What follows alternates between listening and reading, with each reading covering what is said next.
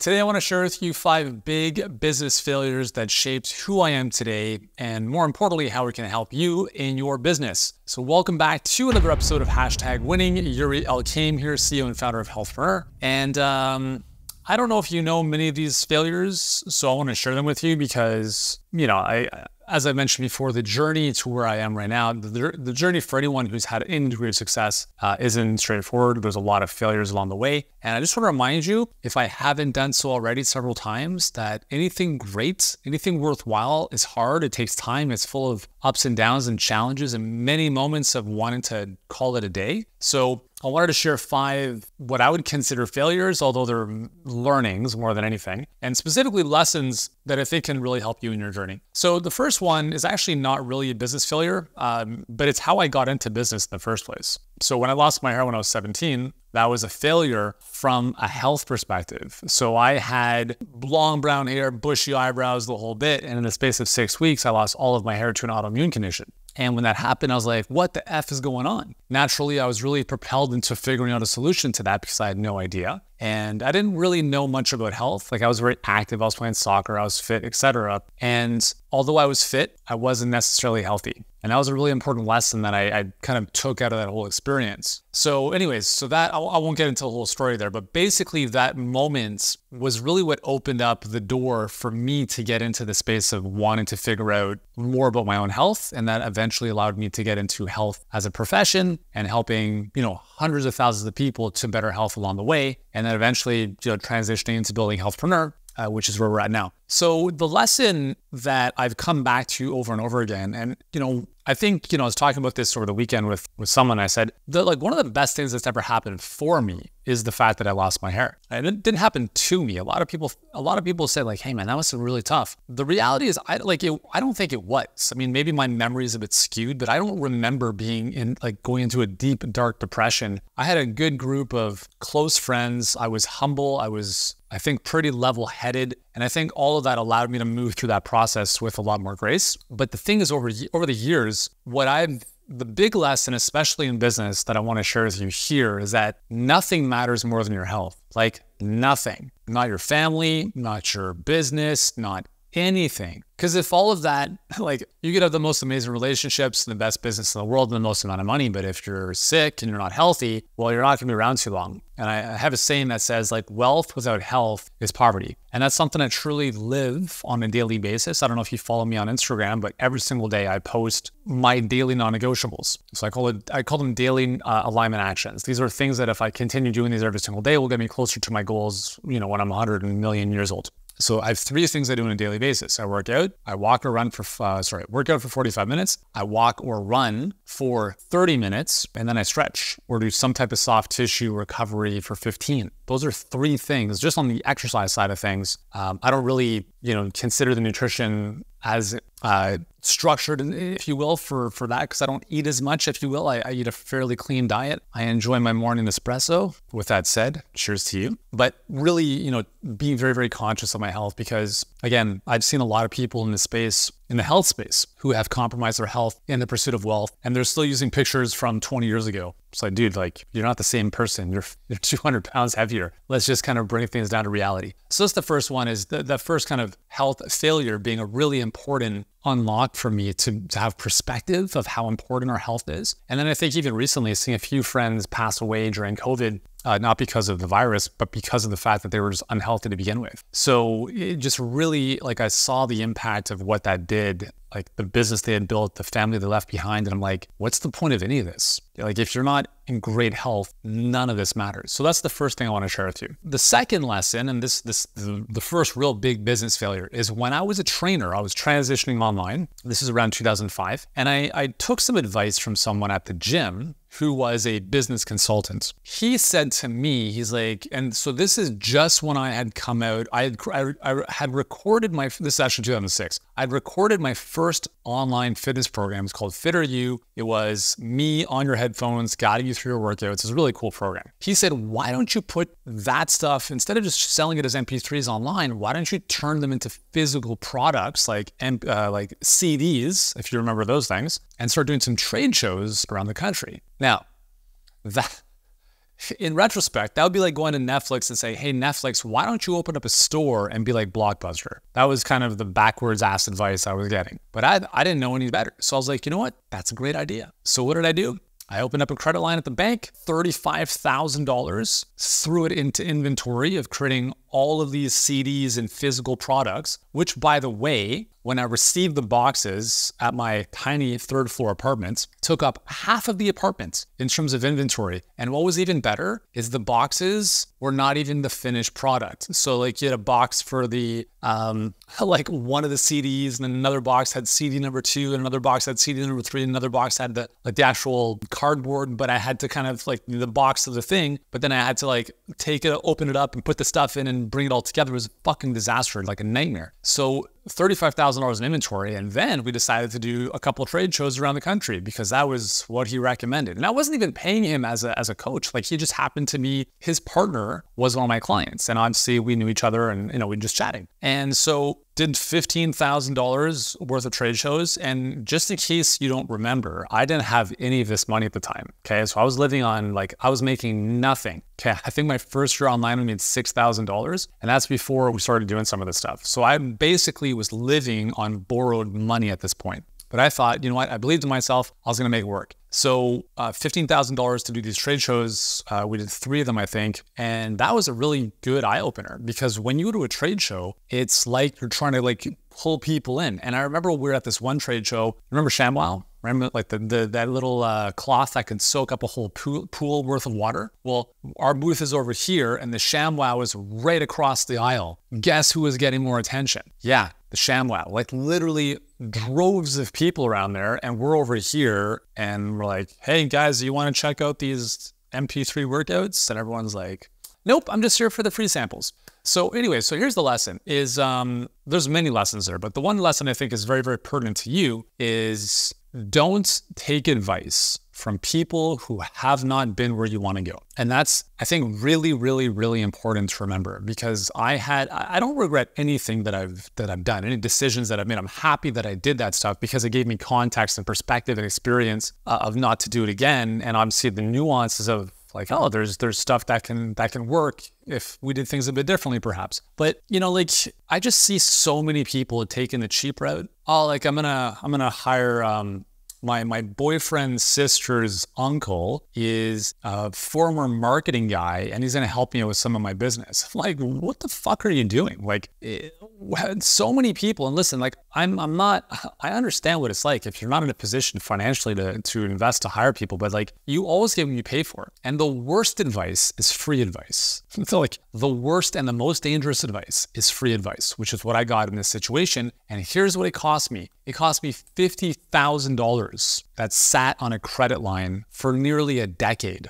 okay? Because that 35 and 15, it's 50, I didn't pay that off right away. And even when I started to chip away at it, it was still accumulating with interest and all that kind of stuff. So it sat there for nearly a decade, all because I took free advice. And I want you to remember that free advice is some of the most dangerous and costly advice you can ever take. And that's why when you consider, like knowing what I know now, if someone had said, hey man, I'll help you grow your business for $50,000 as your business mentor, I'd be like, you're crazy. I don't have that kind of money to spend. Meanwhile, I take free advice from someone who's like, you should do this. And I'm like, great idea. So I spend the same $50,000 only to piss it down the drain. And it's weird, like the way our mindset works in terms of these cognitive biases that we have. And anyways, so that was a lesson I think was a real big eye opener for me, is like not taking advice from people who have not been there and done what you want to do. And even if someone has had success in some area, it doesn't necessarily mean that that's transferable to you. Like if you're talking to a banker who's done well in banking, like why am I going to take advice from a banker to grow my business? And if I'm talking to a restaurateur who has grown a successful restaurant, now that is closer to being more relevant because, okay, what are some of the lessons you've learned as an entrepreneur, taking on risk, etc.? But as a restaurateur, the business model itself is fundamentally dramatically different than what building a coaching business online is. Even when we are hiring in our company, we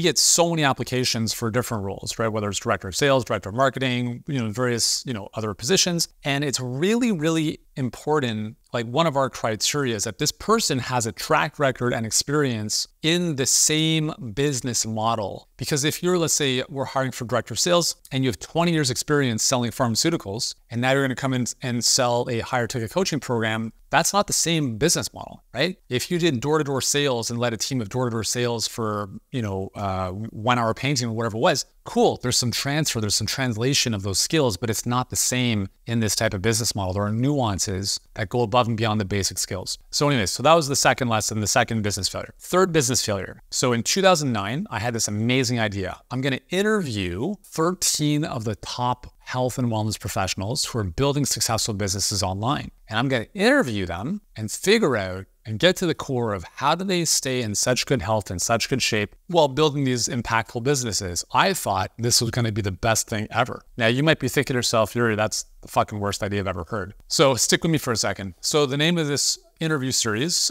you could consider it to be a summit in today's terms, if you will. So the name of the series was Fitter Than the Pros. And the idea was to give people kind of a sneak peek, like MTV Cribs, like behind the scenes look at these health professionals who had built these really big followings. And I thought it was interesting for me. So I thought, you know what? I think a lot of other people would benefit from this as well. So I spent 7 months building this whole thing out, coordinating, doing all the interviews, building out the funnel, the landing page, the products, all the stuff that needed to go into launching this thing. So I remember going out to dinner with some friends the night before we launched this. And I said, guys, get whatever you want. It's on me. Like drinks, food, whatever you want. But like, dude, did you win the lottery? I'm like, no, don't worry. Like tomorrow we have this huge launch. We have this huge new thing that we're launching tomorrow. It's going to be just the biggest thing ever. And so that's where my mindset was. Now at the same time, this is 2010, my bad, beginning of 2010, because I was in a mastermind at the time, the first mastermind I joined. And I remember telling the group, I'm like, hey guys, we're doing this thing. We're launching this thing called Fitter Than the Pros. It's going to be the biggest launch in the fitness industry online. I would love for you guys to promote it to your audience. It's going to be huge. You're going to make a ton of money. You're going to help a lot of people. And I had basically said, this is going to be the biggest thing the internet has seen in our space. I had shared that with our mastermind. I had shared that with my friends. That was the mindset I came into this with, and I was pumped. So a little bit of context. So after that dinner, I went to bed,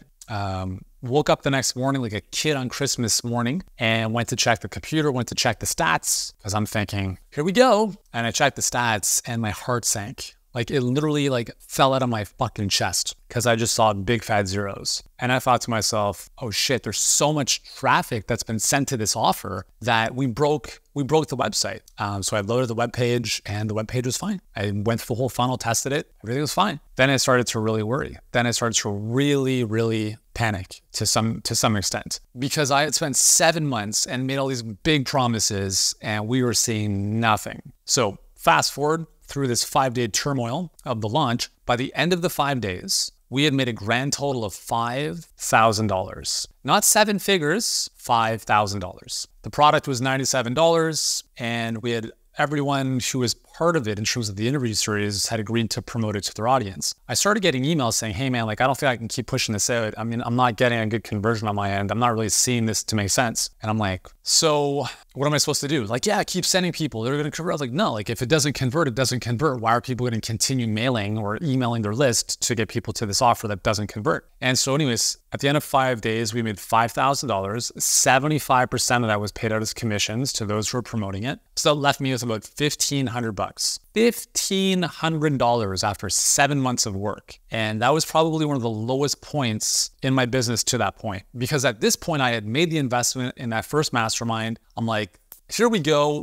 This is the year it's all going to change. And for 7 months in that first, end of 2005 leading into 2006, I thought this was going to be the trampoline to really grow the business. And it wasn't. It was a fucking sinkhole. So the lesson there was, there's a lot of lessons, okay? But I'll share one of them that I think is important, is the first time you do something, it's probably going to suck. And I came into this thinking, okay, this is the first time I'm doing a launch. I'm going to crush this. No, that would be like me saying, I've played a little bit of tennis and I'm going to now play in the US Open final and win the whole thing. Well, that doesn't happen. very, very seldomly, especially if you're not a pro tennis player. So I had no track record. I hadn't even been to the proverbial semifinals or even at the US Open, metaphorically speaking. I was simply a guy playing recreational tennis. And here I am saying, I'm going to win the US Open. Okay, dude, when you come down off whatever you're taking, welcome back to reality. Well, that's what happened is when we take on something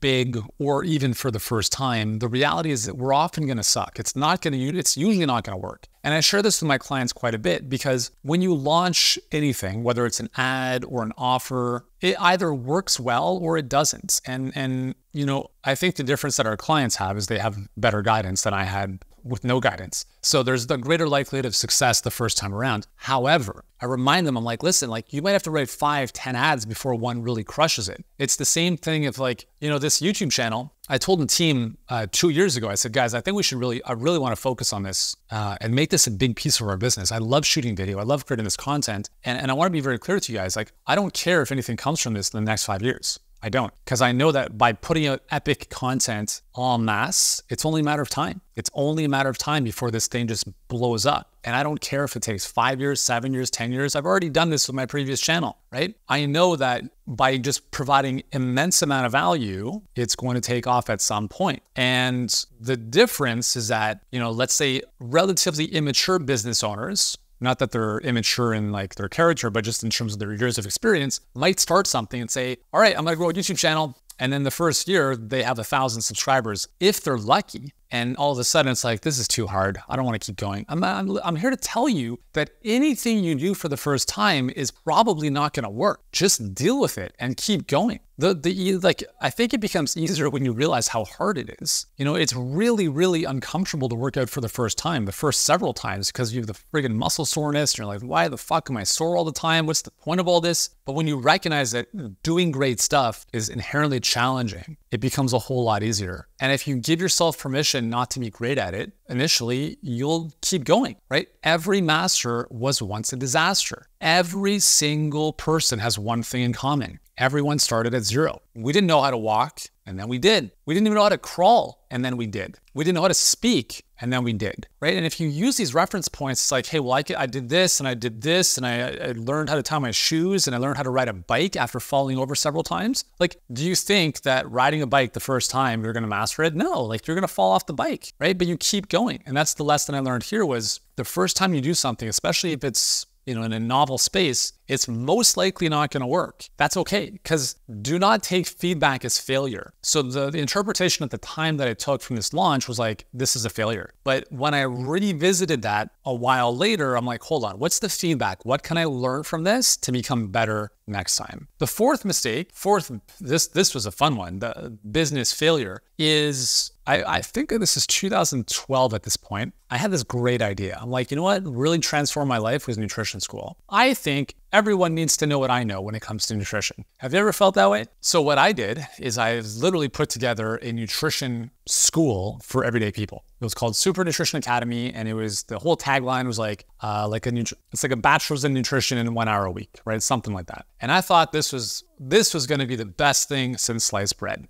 I had learned my lesson. I had some wins at this point. So I'm like, this is man, people need this. So I spent 1,000 hours. Okay, so that's 1 with 3 zeros, 1,000 hours building out this content for essentially what this was a membership program. So it was, I think it was $47 a month or somewhere in that neighborhood. And so 1,000 hours. I was in this time of my life where I was still so enamored and fascinated by all the intricacies of nutrition and the physiology of all that stuff and biochemistry. And I'm like, how do I take all this stuff and give it to everyday people so they understand about how their own body works? They can take more ownership of their health. So spent 1,000 hours, 1,000 hours, and then we released it. And then guess what happened? Crickets. And I'm like, what the fuck am I not getting? Am I the dumbest person in the world? I'm doing this again? I'm spending another huge amount of time launching something that people don't want. And so I'm like, shit, what am I not understanding here? And the lesson that I eventually realized or learned was sell people what they want. Give them what they need. This is one of the most common conversations I have with my clients. But Yuri, I'm not like, I do so much more than just help people lose weight. I'm like, I do like mindfulness. I'm like, I don't give a shit about that stuff because no one else does. What is the problem they want solved, and solve it in terms of what's being shown to the marketplace. On the inside, once they're in, you can do whatever you want in terms of giving them all the cool stuff. Like in our HBA coaching program, there's a huge amount of mindset work, huge. Our whole Healthpreneur Live event was mostly mindset and some tactical stuff around AI. But we don't advertise that because what people want, I just want clients and I want to make more money. Good. Cool, let's meet you there. Here's the vehicle. And then let's talk about mindset because that's going to get in the way. So instead of where a lot of health professionals get stuck, and this was me for a long time. So I'm sharing this because I was this guy, is I'm like, this is what people need. Why can't you understand this? And they're like, dude, I don't give a shit. I just want to lose the baby weight. I just want to,